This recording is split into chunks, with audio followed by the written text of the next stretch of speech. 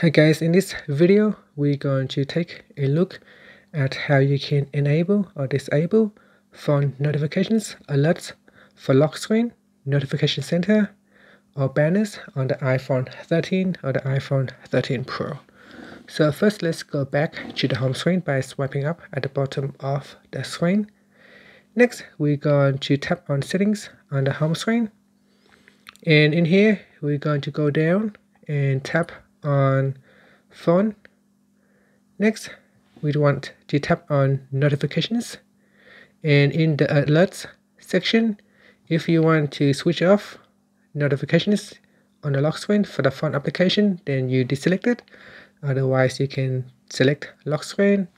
Next you can turn on or turn off from notification center, and finally there is also a banners which you can switch on or switch off. And that's it.